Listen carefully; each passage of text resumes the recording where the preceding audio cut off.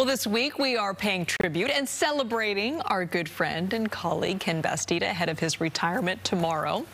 Now, over the years, Ken got hundreds of letters from viewers asking him to answer some good questions. And here are some of our favorites. You know, I've always thought it was kind of a silly holiday. Ah, yeah, Valentine's Day. Now, who came up with that brilliant idea? Did someone mention Valentine's Day? What causes it? What triggers it? Why do I yawn? We do not know. What's actually wrinkling your fingers? Just chew a little bit. Whoop, baby. The Naga's hotter than this one. Yeah. So how hot is the Naga Jolokia? Here you could still grow a ponytail if you so wished.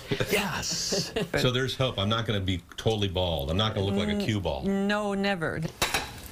But crack them open and you'll see no difference. Look the same to me. What are the ingredients for vomit-flavored jelly beans? I knew the kid was testing me. More than that he was challenging me. He didn't think that I would seek out the famed puke-flavored candy, but he was wrong. Vomit. It tastes like vomit. Oh, man, I have no desire to try that one. How many people have had Cupid on their piano? You know him firsthand. That's a good question. Well, I have a good question for you. Yes. What is the first thing on your agenda that you want to do when you retire? Oh, my goodness. Grow my beard and mustache back. A lot of folks out there miss it. It'll take very little effort.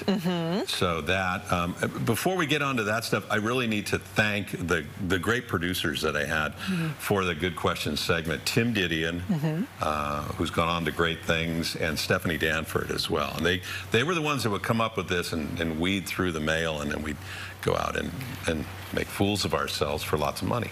Oh, it was a brilliant segment. A lot of folks miss it. And we're excited to see the beard and the mustache come back. So you're going to have to take some selfies. I'm going to head up to the mountains for a couple days, and then, Halloween with the grandkids, and then I've got some, chores to do around the house. You got some chores. Well, we want to hear your favorite Ken Bastida stories. Just post them on social media using the hashtag KPIX.